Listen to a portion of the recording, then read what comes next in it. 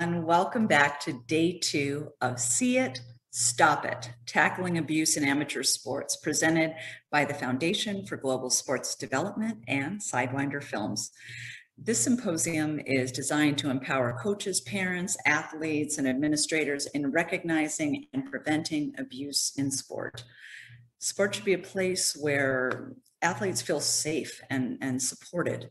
The Foundation for Global Sports Development is committed to ensuring this happens. To end abuse in sport, we must completely shift our culture to make athletes' safety and well-being our top priority. If you weren't able to attend yesterday's session around abuse prevention and healthy, positive coaching, the recordings will be available for viewing on their website at globalsportsdevelopment.org. Today's panel, Institutional Accountability, the Power of One Voice, speaks to how institutions such as universities and organizations play a critical role in keeping athletes safe. We will explore strategies for supporting survivors, creating protection policies, and learning how to be institutional change makers at an individual level. So there's a place where we'll give some information and hopefully get some feedback from you, and maybe you'll even join us as partners for change. This discussion obviously can be somewhat triggering, so we encourage you to practice self-care. Feel free to call anonymously or text Child Help Hotline. It's 1-800-422-4453. You can get immediate help and speak to a professional crisis counselor. They're also there just to answer questions. So even if you're not in crisis and you're just feeling a little bit uncomfortable or want some more resources, they're there for you. Please join our resources session directly following the discussion at 12:15 Pacific to learn more about national and local resources, training, certification, and how to get answers to some pressing questions. And if you have any questions for our panelists, please enter them using the Q&A feature at the bottom of your screen. I am Daphne Young, Chief Communications Officer at Child Help. This is my 11th anniversary at this wonderful organization and 8th year working with GSD on projects that have directly impacted over 160,000 children, coaches, parents, youth in sports, members of the community, and even politicians working in the field through a program called Child Help Speak Up Be Safe for Athletes, underwritten by the Foundation for Global Sports Development. Today, our esteemed panelists are Jon Vaughn. Great to see you again, Jonathan. Good to see you. That's an award-winning and a former Michigan football player, an abuse survivor who went on to play in the NFL and NFL Europe. He's now an entrepreneur, father, activist, and he's committed to ending sexual abuse by educating others and supporting statute of limitations reform in Michigan and other legislation aimed at safeguarding youth. This is a guy I saw just recently on ESPN on a mic calling out the Board of Regents in the University of Michigan. He said, say my name, because the time is now for all of you who have been abused here to speak up for justice. We speak because every victim matters. I am not John Doe. I am Jon Vaughn. And I just want to tell you, John, that when our brother survivors come forward, it legitimizes and gives voice to every woman that's been abused and some of the children that are still in the shadows of abuse. It matters deeply, and so we thank you for that. Thank you guys for having me. Thank you. Professor Guiora, Amos Guiora is a professor of law at S.J. Quinney College of Law at the University of Utah. His research contributed to legislation ratified by the Utah legislature and signed into law on March 23, 2021. So these guys are both recent happening and on the cutting edge of this work. The law criminalizing bystanders who do not intervene on behalf of children and vulnerable adults. He will be testifying before the Victoria and Australia Legislative Council regarding the crime of omission. And I just found a quote from the opening of his abstract. Sex abuse, particularly of children, is a crime which any rational person would wish to prevent. However, when an individual's loyalties and responsibilities to an institution put them at odds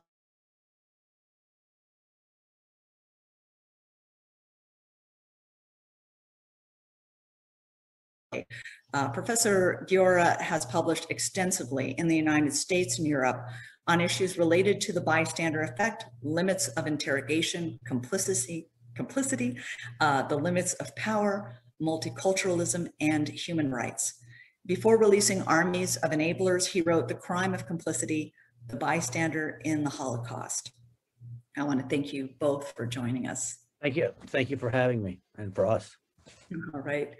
Guys, I'm just going to dig right into what I think will be a meaty discussion. I've had the pleasure of meeting you both before, but for those unaware of your work, even though it's out there everywhere in social media and traditional media, begin with just a couple of questions. Amos, I'm always really impressed by your passion.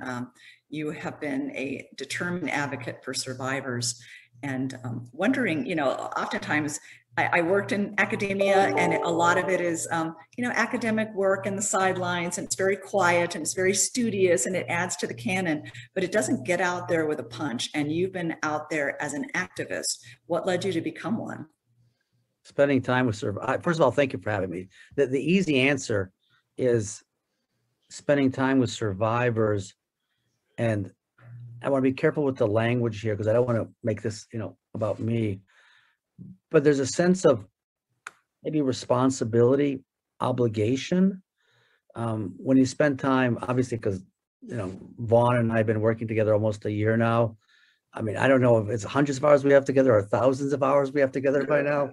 Yeah. Oh, I can't count, which is why my parents sent me to law school, but I'm willing to hazard a guess it's thousands.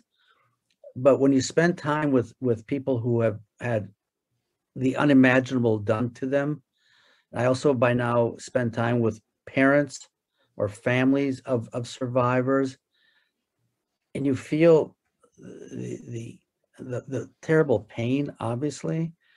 And I'm very fortunate, Daphne. The last time anybody laid a hand on me was in 8th grade when Danny DeWolf slapped me playing floor hockey in Ann Arbor, Michigan. So I'm in that sense, I'm privileged, but I'm also aware that survivors feel the need to talk, and I'm honored that they reach out to me and that they trust me. And if that leads to the sense of urgency, advocacy, passion, then it is what it is. And I will just add one more thing. I think this, the American Bar Association did a profile on me, and they said, like, what gets you going? Like, how do you want to be remembered? And I said, pardon my English, right? But I said, I'm like pissed. I mean, I really am. But it's not about the assault. It's not the perpetrator that angers me. It's the enabler, bystander, and the institutional complicity that if I had hair to pull out, I probably would pull out. I don't. But it's the enablers, the bystanders that really, in polite English, because we have to be polite, really anger me and fuel my fire, which is, as John knows, I start my day 3:34 in the morning and I go to sleep 11, 12. And again, I've never been touched, but I'm pissed on the behalf of the survivors, not about the perp, but about the bystanders and enablers. Well, using privilege to passionately advocate for others has been a real shift in our paradigm in the last couple of years. I mean, for a long time, people are just like, whoops, not me, moving on. And when Me Too came along, suddenly it was like, you're either going to be an ally or you're going to be, as you say, you're going to be with the enablers and bystanders, because you really can't not have a dog in this fight. You either have to step up for people that are being hurt because it is someone it is someone in your family, or you're just going to hold back and say, hey, hands clean, 8th grade, I'm comfortable. And your comfort puts other people in harm's way if you don't use a little bit of that to step forward. So we honor the work that you do, obviously. And Jon, being such a compatriot with you and such a collaborator, I mean, here you are in kind of different worlds initially. You've got a football star, dad, business leader, and Jon, I appreciate you also as a man of strength, a man of faith. Your life might have been easier just kind of resting on your laurels, and going public about personal trauma is extremely difficult. You doing so is a testament to that strength and commitment to protecting others. And so obviously on behalf of the folks that are here, that are maybe in the chat that can't thank you verbally, I want to thank you on their behalf. We always have survivors in our midst. Can you briefly share your experience and kind of how you got here, maybe even ending up with your last talk, your first experience coming forward and your last conversation with Amos? So, I joke with my best friend and teammate from college. I was like, you started me down this rabbit hole March 26th of 2020, because I hadn't really thought about my daily life at the University of Michigan in 30 years. And when I read the email that he sent me that described what was going on and the cover up and the atrocities, all these memories started flooding back. And so the first thing was I realized that I was a victim. I started reading the response of the institution in Michigan, responses, articles in the media, and I thought, I have to control the narrative because no one knows no one was in there but me and the perpetrator in the room where the abuse happened. But I also was listening to it. It immediately brought me to David and Goliath. It was just really weird. So I liken it to, if I told someone that my house got robbed, I'm automatically believed. Right. When I told them that I was sexually abused and it was rape at the hands and under the guise of medicine at Michigan, no one believed me. No one believed us. And so I felt like we as victims need to go the extra mile in proving like our trauma, which is really weird to say. And so in July of last year, I happened to be doing the internet search.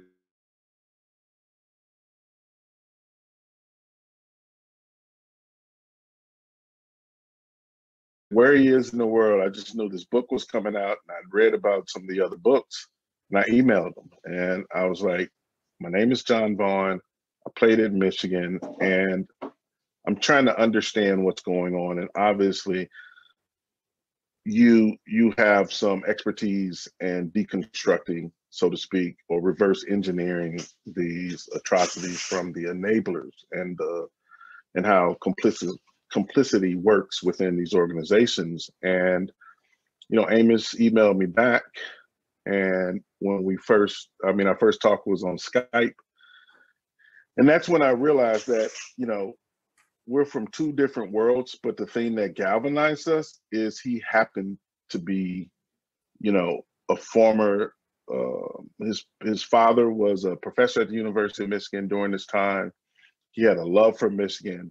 We sparred back and forth about Michigan history and stats and games. And, I was like, okay, this guy is flying from Israel to go to games. Like, okay, he's a fan. But we left our fandom and my love for Michigan at the door, and we began a process of what I often say is we reverse engineered actually how a man could be at this university creating these atrocities for over 4/5 of my life. We had to look at different areas of organization where he was enabled and how many bystanders just turned the other way.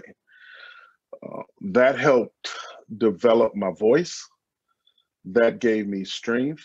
And then I will tell you, I did look at, I think it was in the summer of, the ESPYs when the gymnasts received that award. And it kind of put it in perspective that these aren't isolated cases. And then when you start connecting the dots, especially in the Big Ten, where an athletic trainer was at Ohio State and Ohio State's mired in it, and you start looking at the culture, you're like, okay, this is much bigger than me. Right. I was connected with ESPN. I did my first article and interview after about 4 months of getting to know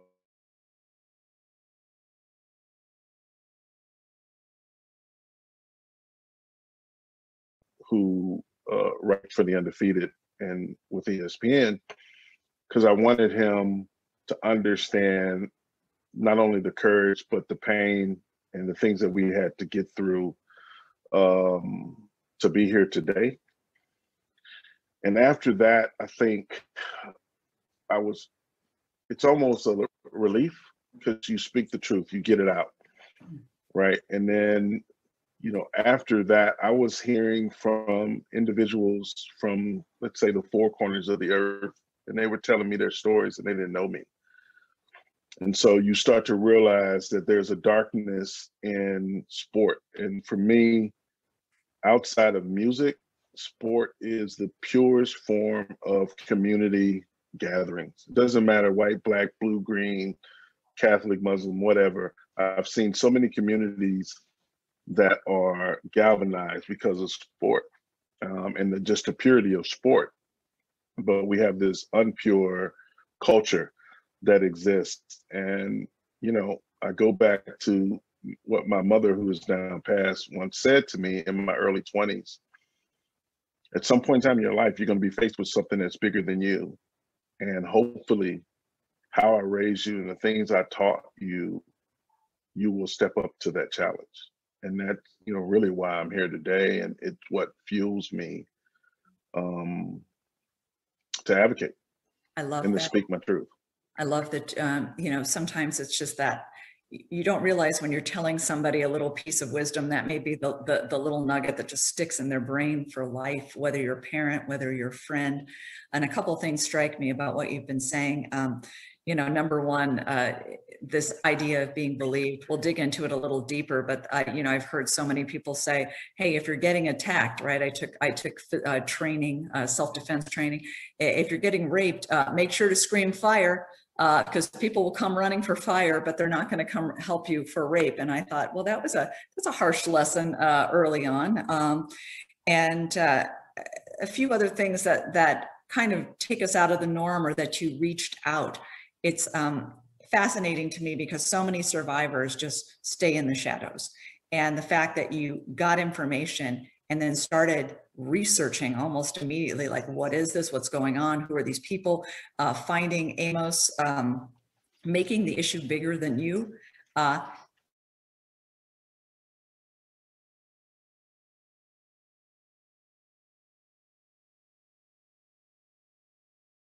People who are in that stage to see when people go outward, when they say, I'm going to get information, I'm going to research, I'm going to be part of change. And if you're not ready to speak, I'll be your voice for a little while. Like, I'll carry you on my shoulder for a while. I may need you in the future, maybe you just as a listening ear or as a friend. But I think that's amazing. And Amos, in your most recent book, Army of Enablers, that we were just talking a little bit before the event, somebody that didn't even know you were connected to Foundation for Global Sports was talking about this book, and our team at Global Sports was like, I know this guy, which is very cool. And you discuss how abusers don't act in a vacuum, that abuse is facilitated by enablers and bystanders. And for people that haven't read the book yet, can you give them a little sense of what you mean by bystander and enabler, and how they apply to institutions? Absolutely. So I define the bystander as the individual who's physically present when harm occurs to another person. And the bystander thereby has both knowledge because they see it, and they have capability to act because they have a cell phone. And the only action that is required of them is to dial 911 to alert the authorities as to the danger, peril another person is in. That's distinguished from the enabler, who is not present, but has knowledge or should know of the peril of.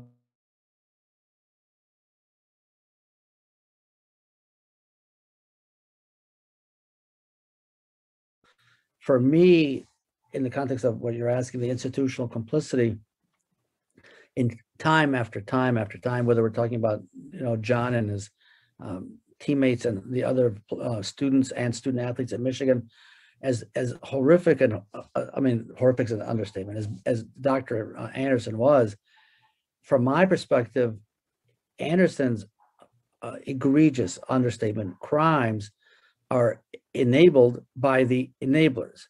And those who knew or should have known, and anybody who watched John and Tad DeLuca and Mr. Goldman yesterday at the press conference in Ann Arbor, they laid it out for you exactly who the enablers were. And those are the people who, from my perspective, create the opportunity, repeated over 50 years in Anderson's case, for the perpetrator to commit the crime. The title of the book, Armies of Enablers, actually doesn't come from me. It comes from Lindsay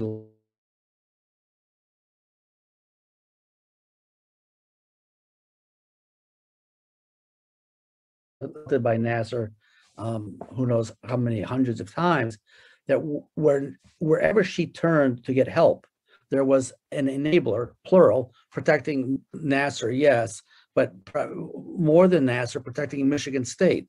And I think we can make the exact same argument with respect to what John and the hundreds, if not thousands, of other men and women went through at Michigan. Anderson was enabled, whether it's the coach, the athletic director, or senior university officials who knew. We now know they knew, right?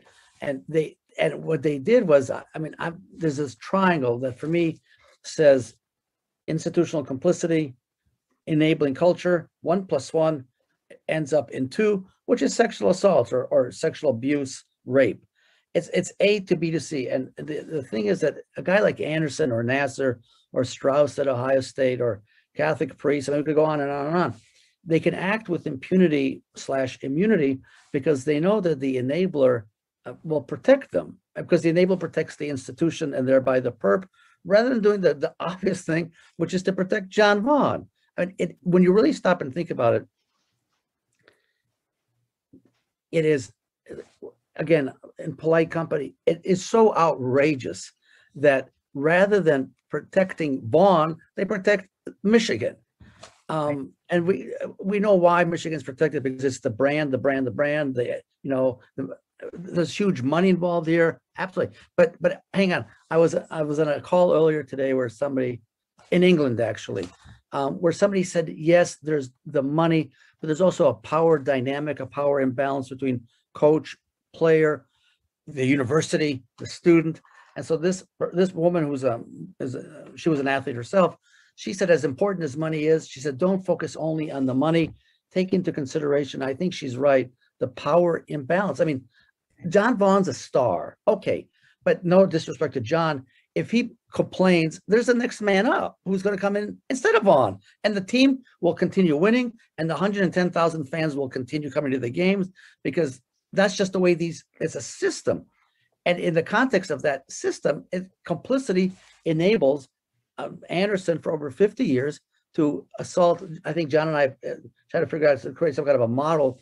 It's tens of thousands of times that Anderson violated young men and young women in Ann Arbor when he was volunteering to do physical exams in high schools in Ann Arbor, and then at Michigan. And the only way you can do that is by having armies of enablers. Yeah, and let's get a little more specific on those numbers. Our baseline number right now, and it's growing, is 30,000 incidences of sexual abuse and rape by one man. And I think that's an understatement. Yeah, and I think that's an understatement. So think about how powerful that enablement and complicit culture is for someone to gorge on teenagers and young men and women for 4+ decades. Absolutely. And when you described the triangulation of all those relationships, guess who's a big problem, and all the careers that will fall, all the money that will be lost, all the power structures that are toppled? It's that pesky survivor, right? That person whose voice is going to be a real problem. How much can I pay you off? How can we get rid of this one, that one? Oh, here comes another one. It's almost until you get a class action lawsuit level of people that are all speaking at the same time that you can even get maybe a headline in a newspaper somewhere in the local sheet on page 4. And that's part of the frustration. John, you started to touch on this. When you think about 30,000 plus, and that's probably a conservative estimate over years, I'm sure many people whether whispering or speaking openly, or as you know, trying to come forward in power structures, and they are not believed. And so many people who are listening to this today will hear, well, why didn't they come forward further? And who doesn't know when they're being hurt? There's so much whataboutism or questioning that people have. And it's so important to just believe survivors, to just step back, listen to what they're saying. Could you go into the importance of believing survivors and listening to their voices, and why that is a first step, a crucial first step for institutional accountability? Well, the first thing, if you just look at human psychology, no one that I know wants the badge or the scarlet letter of, I'm a rape victim, I'm a sexual abuse victim, right? Especially for men, but also for women. No, like, there's no win in coming out and saying that, like, from a public standpoint, because once it's out in the public, everybody, you have all these keyboard bullies, and no one wants that for their life. That's one. And two, the only way we get to healing is about trust. There's been a major trust that's broken by whatever the institution and the perpetrator, that their trust does not exist without vulnerability. And so we're trying to gain back that trust that we openly gave when we decided to sign our letters of intent, or when we invited people into our families and our homes. And specifically, I'll tell a short story. So I was recruited by Les Miles at the University of Michigan. At that time that I was being recruited, my senior year of football, my mother in October was diagnosed with breast cancer, had breast cancer surgery in November. So as Les is coming to my house, my mother is dealing with breast cancer. When I go to my recruiting trip and meet Bo Schembechler the first time in January 1988, he asked about how my mother's doing in my, recovery. Okay, so let's set the table there. Two individuals of power knew that my mother had cancer. Fast forward to August of 1988, my first exam with Dr. Anderson. He's asking me all these questions. We're going through, blood pressure, height, weight, all those things. He starts to now go into the physical part of the exam, checking reflexes and things of that nature. And there's a moment at the end of the exam, which I've heard hundreds of times now. He says, it's now time for me to do a testicular cancer screening test. Will you please drop your pants? Or I don't even think he said, please drop your pants. So that's when the first sexual assault happened. And then right after that, he said, now it's time to do a prostate cancer exam. And those words, cancer, at that time, 18-year-old, naive. Well, first of all, at 18, I didn't even know what a prostate was. But my mother is trying to survive cancer. I was terrified of cancer, right? But I also knew going in that I had to pass this physical to be able to play at the University of Michigan. So I endured these exams because, one, cancer scared me, and two, it was a part of the protocol to be able to play at the University of Michigan. Now, fast forward, by the time I left Michigan, and I also will say that at that point, as soon as we stepped on campus, we could never see another doctor unless we saw Anderson first. So when I left St. Louis, Missouri in 1980, I never saw my childhood doctor again in my life for any treatment or anything else, because we were forbidden to see other doctors. So whether it was strep throat, whether it was for food poisoning, I started feeling like I was getting an ulcer, all these things, I had to go see Dr. Anderson. And that was his MO, that now that I know since March of 2020 and all the conversations I've had with ex-teammates, players from different eras, other victims, that was his process. And it was always 100%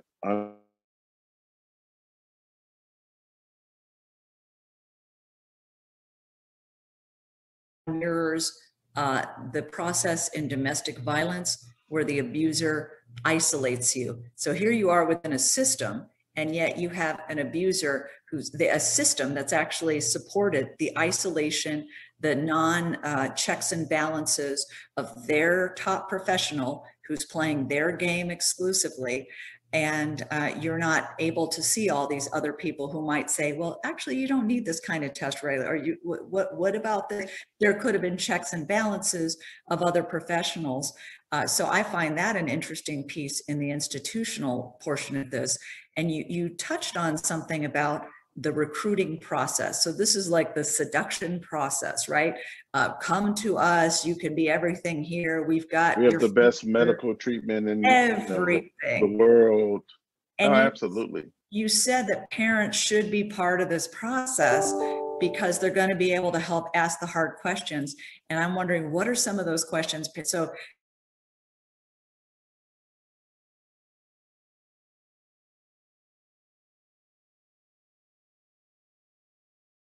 change the parents, and Amos, just jump in. We hit a point in our research as we're writing this book together that we must concentrate on really developing a profile of typical and atypical parents in the recruiting process, because recruiting now even starts in the 5th grade. And so there are things that we're creating standards, if you will, and questions that parents can ask. That's one. And two, I think the biggest question is to be as invasive in your questioning of the university as the university is on to you. And so ask questions about every person that is going to come into contact with your child. My mother, for instance, was a teacher. I remember every recruiting trip I took, she was like, yeah, they play football, they win, all that. I need to know where you're going to be living. What type of food are you going to have? What's the education structure like? Are you going to have tutors? You need to ask the tough questions of those universities and realize you have the power to not only be interviewed, but you have the power to interview them. And I think as we get through this process, Amos, if you want to step in, go through some of the more detailed questions that we're asking. So John and I have interviewed parents whose children are athletes who were part of the recruiting process. And I think one of the important functions that our book can offer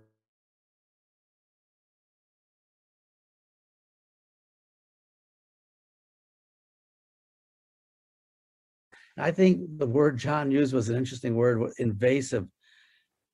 I think that parents need to understand that when the Les Mileses of the world come to their living room, they're there for one reason, and that's to convince Vaughn to come to Ann Arbor. Right. And the parents, I understand this. There is a little bit of the starlight and the stargazing, big time coach comes to our living room and all that. That's fine. The parent's responsibility is to protect the child, in many ways, to protect the child from himself or from herself. Because I obviously was not an athlete. I played high school sports like everybody else, but right. But I understand that the kid gets caught up in the world, but it's a romance, right? And I understand that. The parents need to be the adults. And the parents need to, sit the coach down and ask him questions like, what percentage of students on your campus are reporting sexual assaults? What percentage of those sexual assaults are being investigated? How many of your players have come forward and reported this, or this? How many of your players have been accused of committing sexual assaults? What have you done with players on your team who have been accused of sexual assaults? Turn that all around. Talk about the medical facilities. For instance, when my son or daughter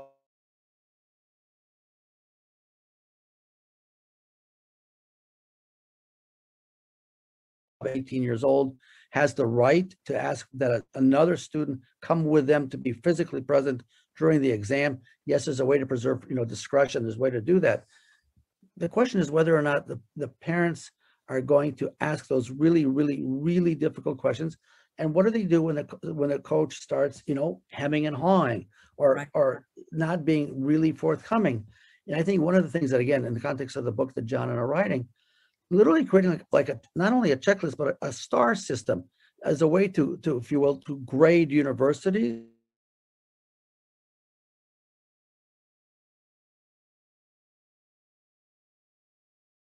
This and that. That's the kind of university that I would like to think that a parent, even though there's that star thing attached to it, would be hesitant to suggest to his kid to go there or not to go there. Right. And let me add this. Now, going forward, the facts are that these universities, some of the most notable names in the world, have not policed themselves. Right. And it's going to take, and I joke with Amos of this title of one of the chapters. I say it's going to take a movement of moms, mother bears letting their children go off to college behind the shields of their father. It's going to take a concerted effort of the entire recruiting sphere to now hold each other accountable, but also police it. And we, in the case of Michigan, it was a lawless and unsupervised and almost separate part of an insulated part of the university that obviously from top to bottom did not police itself. No way. But let's take it a step further now, because you talked about the army of moms, and I agree. Love the checklist, love this. This is ground floor, but it is the preventative piece of, again, the child, the parent, everybody who's potentially a victim having to do all the heavy lifting. And we go back to that institution that should have those elements in place. And let's say mom does what your mom did, John. She asks all the right questions. He's going away, wonderful, wonderful, wonderful, staying, time, food, what are they eating, what are they doing? She asked the right questions. So now let's say something happens while a young person is away. And Amos, I'm thinking about this from the institutional level. Somebody comes forward. There's a lot of pressure on that person. Now you're the receptacle. You're not the mom, but you're that person that was a trusted adult that this person came to and said, I got an exam and it's not like my regular doctor. I felt a little off, but I don't know. I don't even fit medical stuff. And a little conversation starts. And maybe you heard this for 2 or 3 folks now, and you've come forward and they've said, yeah, that these guys don't know medical, but just go back and tell them it's fine. And this is a good guy. What are the steps that person who may feel pretty powerless, often the people that folks come to are lower level staffers or people that they engage with that are less powerful, how can that person facilitate change as to where they are? That's exactly the question. I think that, first of all, more and more, first of all, there's mandatory reporting today, but what do you do when the person fails in the context of mandatory reporting? There's the carrot and the stick. I'm a firm believer in the stick. And I genuinely believe that regardless of high level, low level, mid level, someone who doesn't protect the Vaughns of the world, there needs to be consequences. And by not institutionalizing consequences, what happened to Vaughn will happen as we're having this conversation. And I understand that there's always a risk, the fear of the risk or the risk of the fear of being a whistleblower. But as we've seen in time after time after time, it's not only the low-level employee. When we listened to Vaughn and DeLuca and Goldman yesterday, they were pretty clear that it was Coach Schembechler and athletic director Cam. Those are not low-level employees; those are senior. But right. and I want to pick up on a theme that John raised, which is very true in Ann Arbor.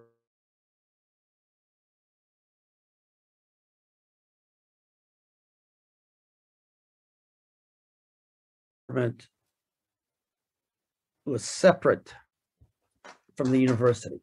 It is literally an empire unto itself, and there, frankly, was no sense of accountability demanded by senior university officials of the athletic department. But it's not only in Michigan. Vaughn was recruited by big time universities across the country. That's a model that repeats itself time after time after time. But there's a different issue that I think we might want to get into, Daphne. That's the role of the NCAA. So if you look really carefully at the NCAA, so they penalize, no disrespect intended. I now saw that they're going to have some kind of investigation, evidently, perhaps Arizona State, fine. But they're not going after the really big schools, because the really big schools, Daphne, you did this earlier, right? I mean, the question is the NCAA really going to come down on those who they really need to come down on, or those mid-level schools, those mid-level programs? Is the NCAA complicit in this stuff? I think Jon Vaughn was raised his hand and said, yeah, absolutely. And I think also from our perspective, it's not only the NCAA, not only Michigan, but it's also the Big Ten Conference. And those are issues that we're going to address in the book. I think, Daphne, the employee who now learns that something happens, for them to duck behind, oh, I might lose my job, or, go team, go, my loyalty to the institution. Right. If there's one thing I've learned in the last, by now, 3 years that I've been working on this project, that doesn't wash. And we cannot allow that as an excuse. Well, what does that person do? So there's that one person, let's say it's somebody that's just loading the equipment and they love Michigan and everything, but they heard somebody's voice and they report it up the food chain. You can report up the food chain. You can also report it anonymously. Escalate. And by the way, Daphne, the squeaky wheel gets the oil. But you can do. I want to protect. Hang on, but I also want to protect the. You're right about the guy who's loading the equipment. There are ways today to report anonymously. There's the internet, and we all know how to. And I know Vaughn laughs at my technological skills. I know, but we all know how to file complaints. There are ways if you really take the reporting obligation seriously. There are ways to do it. 100%. And so much of identity is wrapped up in place and job and who you are and what you do. And so many people are proud to be part of these institutions. Sure. But maybe if they understood from a survivor's perspective, because, Jon was also really proud. Jon's not trying to sell out Michigan. Jon was probably with the insignia, with the shirt, walking around campus, going to the games, probably supporting other Michigan sports, and becoming a Michigan man became part of his identity. And so I wonder, Jon, as you have to kind of extrapolate that piece of who you are to the individual Jon Vaughn, how does that process take place, and how do you become, get out of that being a cog of the machine of sports and Michigan and part of and become Jon again and say, whoa, this may be big and this isn't who I am necessarily. In fact, Michigan is who's hurting me right now. Right. I think, hindsight is 20/20. If I was to look back on it with how I feel and think as a 50-year-old, I would tell the 18-year-old self is that I am more than a number. I do have worth, right? And I will never let them take my name and who I am. And so it's interesting. Back in, my era, you'd come into camp and you were like a number. You go from being a star in your high school to a number until you prove yourself that you're worthy of carrying the wing helmet out there on the field, getting a number on the back of your jersey. I always find it interesting in sports is the number selection process that guys go through. I had this in high school or whatnot. We need to get back to, and I just speak for my era at Michigan. Like our class, we had 5-star All-Americans, eventual Heisman Trophy winners, several pro players. But we came in and we won, our class, 5 straight Big Ten championships. I don't think that's ever been done, and I don't think it's ever been repeated before us or after us. And so we have to go back to understanding that, yes, we play for Michigan, but also Michigan wouldn't be Michigan without all of us players. Right. And to look at the money side of sports, and it's kind of a ridiculous analogy, but or rhetorical, but I can't remember the last time in my 50 years of life on Saturday afternoon at 1 o'clock, I was watching a science lab at any of these universities. I was watching the football team, which is the #1 marketing arm of these institutions. And so we matter. The players do matter. And I think it goes up and beyond your worth is, well, I'm giving you a scholarship and I'm giving you this. Right. But I'm also now on the flip side, giving you my body. I'm playing through pain. I'm playing through fevers. I'm playing through surgeries and illnesses and all these other things. And there needs to be a balance of power. We need to be able to have a voice just like the coaches have a voice. And we have to get away from this do as I say, not as I do. All of these, you know, if you look at just this case specifically, you have a legendary coach that has some of the greatest speeches and phrases and parables in sport. But when you break it all down, several in that organization didn't live up to those words. 100%. So you've got to take back your human and civil rights as a person.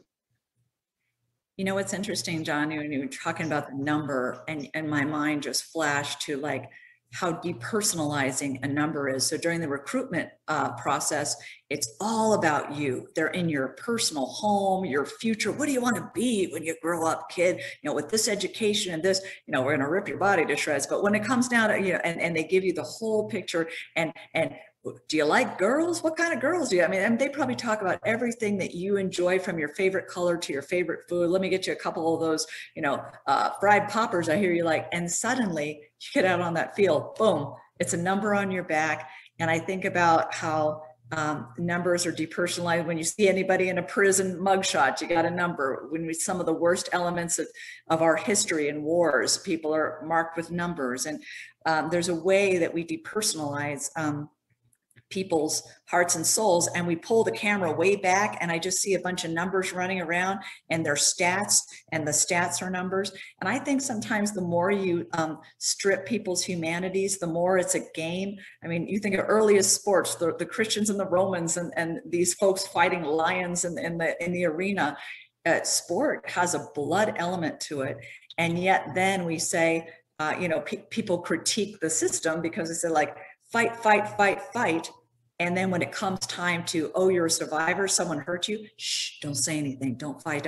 So you're trained with all this fight energy and then told to use none of it to fight for yourself. And to me, this is criminal. And Amos, you know, abuse doesn't obviously just happen in the US and the sports system, it's happening everywhere. And I wonder if you can speak to just that, why we need to criminalize the enabler and the bystander at the state level, at the national level, and at the world level, the global Sure. level. I think that now that Corona hopefully is, you know, on its death throes, that we need to confront the two epidemics that are truly confronting the world. Epidemic number one is the epidemic of sexual abuse worldwide. And I'll give you an example in a second. And the other epidemic is the epidemic of the enabler, because without the enabler, there's no sexual abuse, which is why I really genuinely believe, or at least I've convinced myself, right, that we need to criminalize the enabler and the bystander. Right. I think I'm right, John. If I'm misspeak, you'll correct me. By now, either together or individually, we have interacted with people from around 30 different countries on this issue, including people who, and I think it's important to speak frankly on this issue. I did a webinar, and there was a woman from Malaysia. I mean, she was clearly Muslim and traditional, you know, with the head covering. You know, I live in Israel. For a Malaysian woman to openly interact with an Israeli, I found that to be extraordinary. And in the same webinar, there was a woman either from Abu Dhabi or Dubai openly engaging with me, and I'm here. I mean, here being Israel. And I didn't speak directly to them because I wanted to be discreet about it, but I said to the audience, it was a huge audience. I said, here's what I've learned, that there may be geopolitics and there may be geopolitical borders, but with respect to sexual abuse, it's borderless. And I know that John's received emails from people who, frankly, are taking an enormous risk emailing him, because you email, you make yourself vulnerable. And do they have fictitious emails? I don't know. I leave the technology to other people. But the fact that these two women, the Malaysian woman and the woman from Abu Dhabi, and they you could see them, they were identified by name and by face. I was like, that to me was a powerful, powerful moment that told me how universal this is. And that's why I'm so honored to be testifying in front of the Victoria legislature on this issue. Yes. And I am fully locked in on testifying, whether it's in courts or legislatures around the world, on the enabler bystander, because I genuinely believe, maybe I've convinced myself that the consequences of institutional complicity are so overwhelmingly dangerous and harmful that if we don't address that, then here's what's going to happen. The two of you are much younger than me. That if we don't address this, when the two of you are my age, we'll be dealing with the same thing all over again, and nothing will ever change. And I think if you were to ask John about the book we're writing, one of the reasons we're writing this book is to make sure that this doesn't happen again. Yeah. Right, and to be writing it while it's all happening, to have a firsthand account of how it's so funny. Like how Michigan is still gaslighting us and still grooming us as Michigan men it comes down to something very simple. When they come into your home and they tell your parents, and I know several cases where coaches would actually tell parents, mine and others, yeah, you did a great job here, but they come to Michigan, we're going to help make your son a man.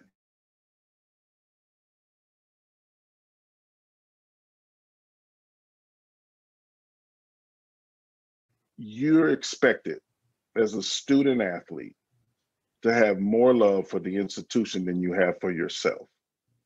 Yeah. That in itself is a flawed system. Totally flawed system. And John, if somebody were, people that are listening to us right now, we can't see them.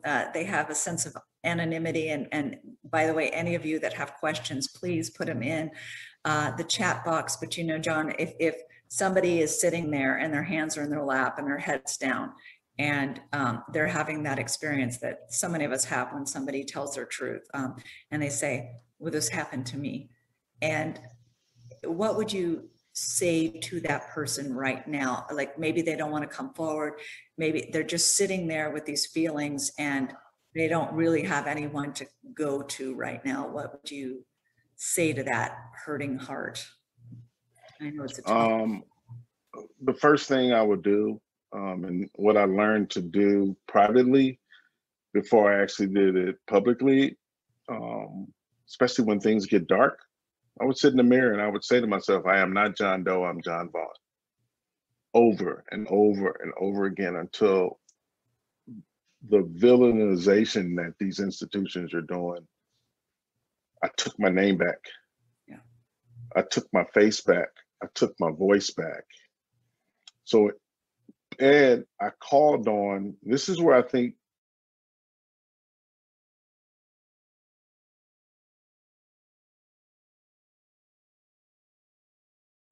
and you call on that God-given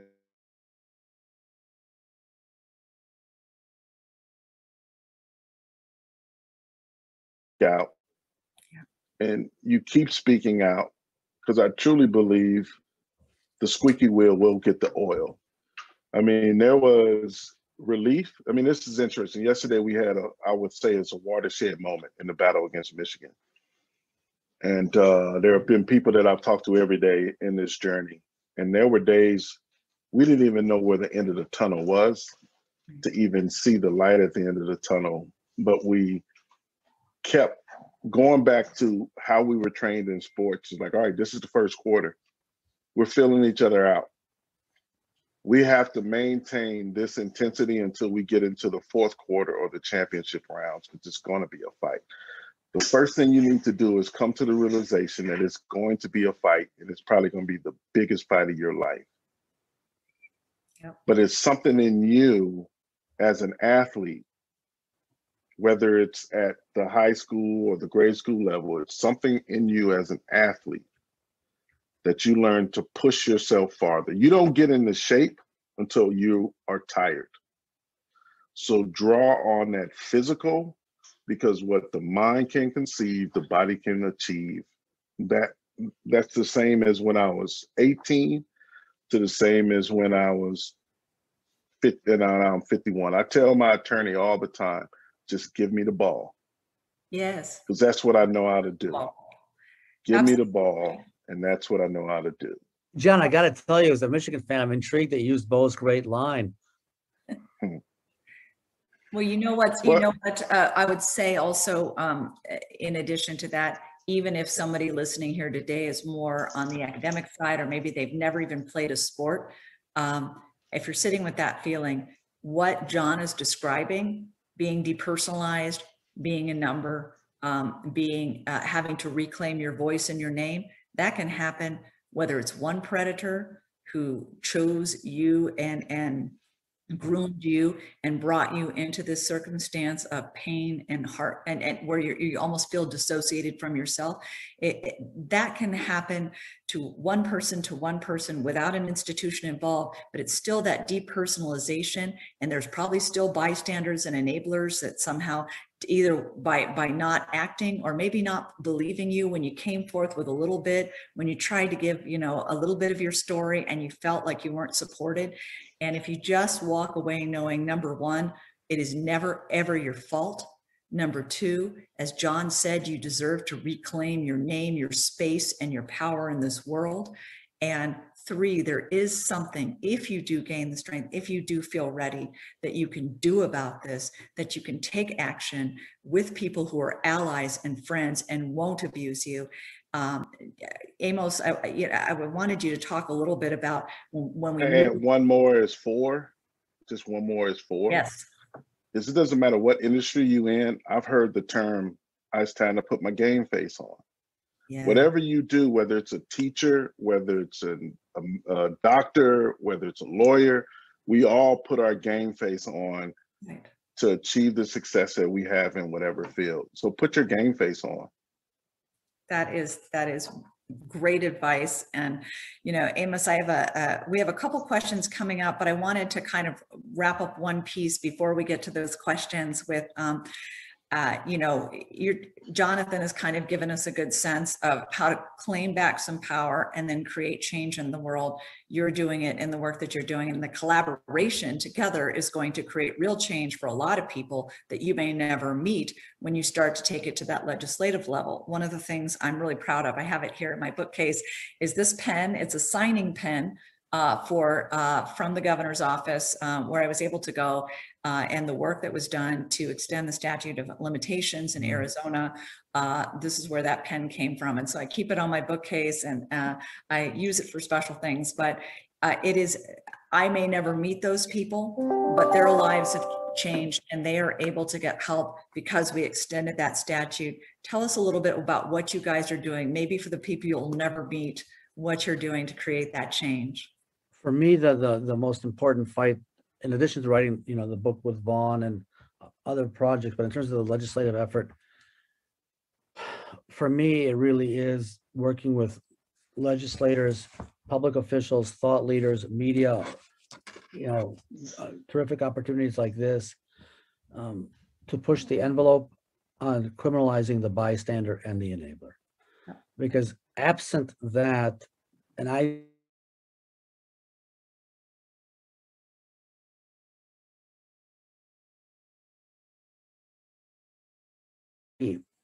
well, I'm involved in different projects, different, writing projects and different avenues, forums. What it really funnels into is criminalizing the bystander and the enabler.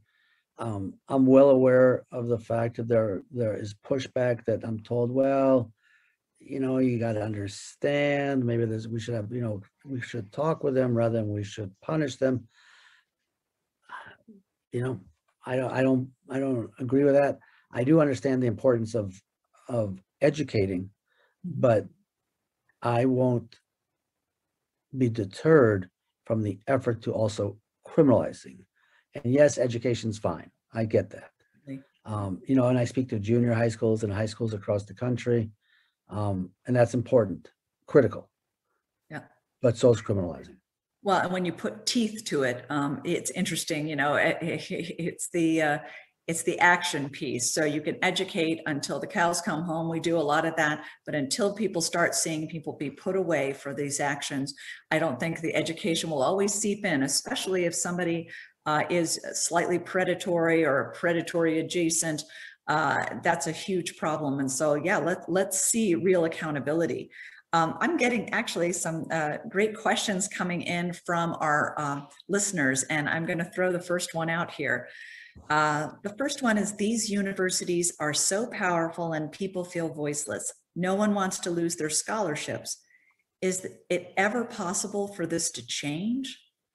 Absolutely. I believe that. And one of the things that I'm committed to is setting up a system and a support group where if you can't get to me directly to tell your story, to say that I am such and such, I am not Jane or John Doe, we're going to respond and we're going to advocate, and to the best of my ability. And it was one commitment that Amos and I made to each other. We will not quit until this is eradicated from sports globally. Our job will not be done. I think I'm sure I'm speaking for John also when I say, pardon my English, we really, really, really don't care who we piss off. I mean, it's just not important. I appreciate that energy, because a lot of times we couch things in such careful language that everything gets watered down and everything's so cautious and we're tiptoeing around, and it makes it seem not as urgent. And I like that you guys have both been coming out, Jonathan, from like the hard hitting, emotional football, intellectual, you're bringing all the heavy hitting.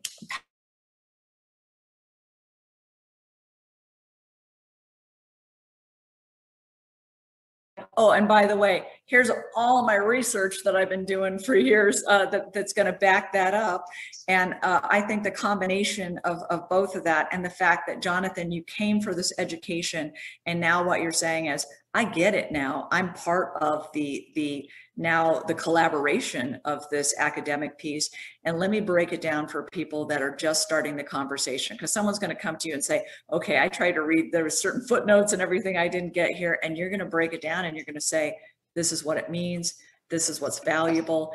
And I wanted you to know that somebody wrote in with a question, and I like the way it began. They said, thank you so much for this discussion. Incredibly powerful. So I appreciate that. Thank you very much for saying that to our panelists. I have concerns about, hypothetically, an individual who may be a bystander, who is also managing their own abuse and not prepared or able to report, being further traumatized by being categorized an enabler and criminalized. It's an excellent point. We took that into consideration in the context of the legislation, where it's a great question, where we created carve-outs where if reporting or acting would conceivably potentially harm you, then there is language that mitigates that. We're well aware of that. We're particularly aware of that with respect to domestic violence, where partner A or parent A is the violent one, and then the other parent partner is there when the violence occurs. Are they a victim? Are they an enabler? Are they a bystander? And we're very, very careful with that in terms of the legislative language. The question is spot on. It is one of the challenges in this issue, but there's a but. As important as that question is, and I understand it, it in no way minimizes or mitigates the overarching need to criminalize the bystander and the enabler. Understood, understood. Well, and one of the elements here, as well as, sometimes people who have been abused. So I think about the battered woman syndrome and the way that we approach that in the child welfare agency, understanding that, yeah, the average mother would come forward and support her child, sometimes a battered woman syndrome, or folks with extreme mental health issues, people who have, IQ. There's a whole series of things. There's a whole series of issues, but we took this into consideration in working on the language, in the legislative language.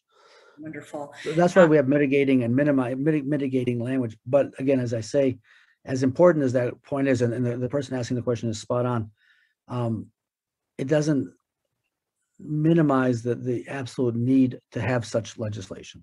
Not at all. And the special cases are exactly why there's special language. That's right. That's exactly right. In general, this is happening like, unfortunately, it's happening like drive-throughs on every block. There is 1 in 4 girls, 1 in 6 boys. That's right. So, That's exactly. now that we, the final question here, now that we understand what bystanders and enablers are, can you tell us what it looks like to be a change maker in an institution? Great question. I look at Jon Vaughn and I say, that's why why I think that the tag team between Vaughn and myself works. I mean, we can laugh here, right? Vaughn's this African-American star athlete. I'm just, this white guy who writes the books, right? And it obviously works because there's something obviously compelling in telling the story together. I mean, I'll let Jon speak first because he clearly is the change agent, because Jon Vaughn was John Doe, and he said that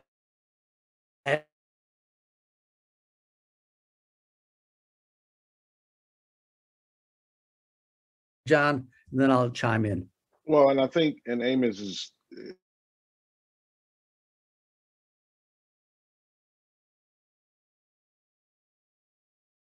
also has written about his parents and their journey out of the Holocaust.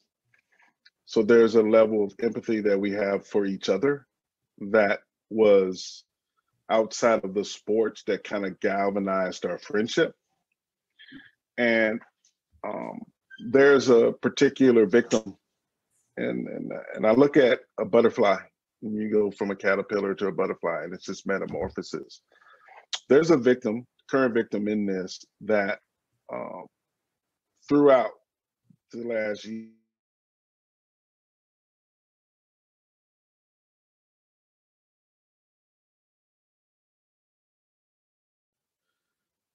but right now, all he can say is "me too." But the more you say "me too," the more that will metamorphosis, the more the inevitable metamorphosis will be when you say to yourself, "I am not John Doe. I am not Jane Doe. I am Jon Vaughn," and whatever your name is. And that is so powerful. So sometimes being a change agent is not, renovating the entire house. Sometimes it's just adding a little color, and it takes steps, and it's a gradual process. And let's be realistic about it's also a painful process. There's been a lot of pain that I've had to go through and still am going through, and will probably go through for the rest of my life, because I realized how much the effect of that abuse has now, when I look back and I go through therapy and I talk to myself, how much it affected so many areas of my life. Yeah. But I believe one voice can change the world if a million voices are all speaking the same language at a time. And that's the thing. Your courage, your voice, or someone else's that you latch onto, you never know who lives that's going to save. And I tell Amos all the time, not from a physical standpoint, but our relationship has saved my life. Because finding out about what happened at Michigan rocked the foundation of things that I have applied to my life since I got on campus in 1988. So just imagine,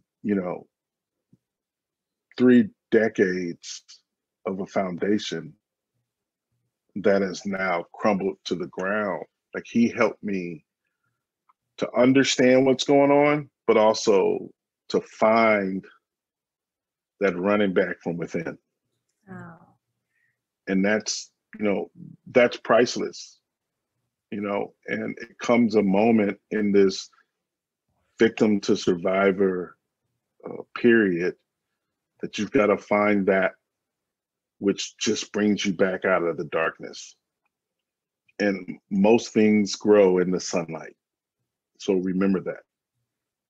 Jon, I think you are probably that same person to somebody whose only words to you right now are "me too." You're giving, Amos is giving voice to a whole body of research you were seeking. You are giving voice to that guy's experience that he's trying to unpack. And I think both of your voices here today have definitely opened a lot of eyes, brought a lot of people into this issue. If you just had a parting phrase or something to leave people with, that was a beautiful one, Jonathan. Amos, thank you so much as well. You both have formed a phenomenal partnership that's not only going to knock down corrupt systems, but I think it's going to save a lot of lives. And I thank you both. I thank those folks that were brave and sent in questions. Thank you. They were thought-provoking and they were smart. Special thanks also for the Foundation for Global Sports Development for their amazing philanthropic work, and the award-winning Sidewinder Films for telling true stories that give survivors back their voices. I hope that you will tune in, if you have time, to our resources and Q&A session. That will be at 12:15, so mere minutes from now, PST, and we'll answer any questions that you have, as well as offer prevention strategies and additional resources. You won't want to miss it. And please just consume everything these two guys are putting out into the world. Follow them on social, find the website, get everything you can, because you can be part of armies of saviors, not armies of enablers. So thank you so much, Professor Guiora, Amos, Jonathan Vaughn, everybody here today. Have a great Thank you very much. Thank you very much.